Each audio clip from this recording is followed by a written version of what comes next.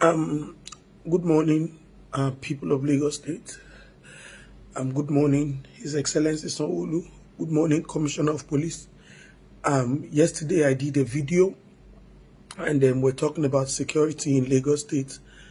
And this morning I woke up to a lot of calls and a lot of messages on my phone, and people that I haven't even spoken to in ages started calling me, and it's about the security of Lagos State. I guess I'm beginning to put everything together from what God has revealed so far, from the ways we have tried to talk to you people jokingly, complaining and all of that. And you people don't seem to understand what we are talking about. Governor Sanwo, this lockdown is a necessity from the government, but not from us. And then we cannot continue to think about ourselves alone. We have to think about other people who are the low end and the low class people. These are people who, at a point in time, every 4 years, are useful in your governance. These are people that when election comes, they stand, die hard, they are loyalists, they are agents, they vote, they do everything. And out of the blues, the system is shutting down without putting these people into consideration. Not everybody can be educated. Positive and negative is what brings light. There will be bad citizens, there will be good citizens. But we need to have policies that guide every one of them together. Policies that put everybody into consideration. The other day they stopped by. I said it in my video. I said, this thing will lead to chaos in the land. I've worked in so many fields. I've worked in so many communities, Agege, Ifakojaye, Ajegunle, and so many slums. And I know the kind of lives that these people live. I was working with about 800 prostitutes about 4 years ago. And I know how they pamper me. And I know how they are open to me and how they reveal a lot of things to me. And this is because when we go there, we talk to them.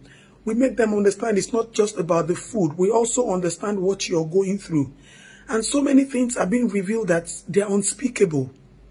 And these are people that have children. These are people that have husbands as bus conductors. They have husbands as Okada riders. And they feed from hand to mouth. They eat on whatever they can get. These are some prostitutes that every day, their shelter, Fashola tried to demolish that shelter sometimes ago. They had to rebuild it and all of that because they didn't have anywhere to go to.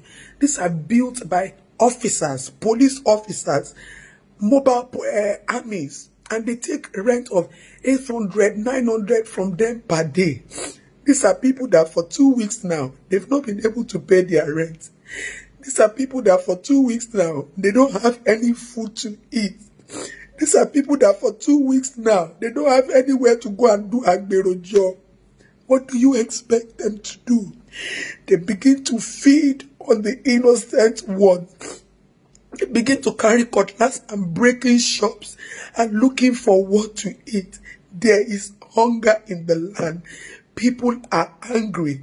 We need to be a little bit more sensitive. Governance does not mean you should blank your eye. Where is the spirit of Madiba in you? Mandela taught us to learn to negotiate, to dialogue. Send people out to talk to these people. Ask them what they want. Give them what they want. This sharing of rice is not going to work. It's only a temporary measure. Some people need more than that. These people don't even pay tax. They don't even have anything they are doing. But they are so expectant. They are high dependency. They depend so much on government. And they see the way people shout that money is being squandered, stealing, corruption everywhere. They are not deaf. They can hear. They can see. So they expect so much. Governor Sanwo, I beg of you, 1 million boys, area boys, tout, send people to talk to them. Go and negotiate with them. Somebody called me from Ikorodu and said, her daughter, how can mothers who have children in the house, they cannot sleep? What do you expect them to do? How do you expect us to close our eyes and sleep when we know that mothers like us are outside Their lives are being endangered. Children like us, children we also have are outside and their lives are being endangered. I am begging you, we cannot be in isolation and not be in peace. Even if you don't give us rice, please go and talk to these people. Ask them what they want. Talk to them. These police officers know them. I know what I'm saying. Let them negotiate with them. All these boys are boys who live from hand to mouth. They are boys who, when election comes, you people will need them. So this is not the time for you to say no to them. This is not the time. They know what is going on. They are expecting so much from you people. If not, they will continue and it is going to get worse. This is just day 2 of another 2 weeks extension. And look at what is going on already. How do you expect us to have peace?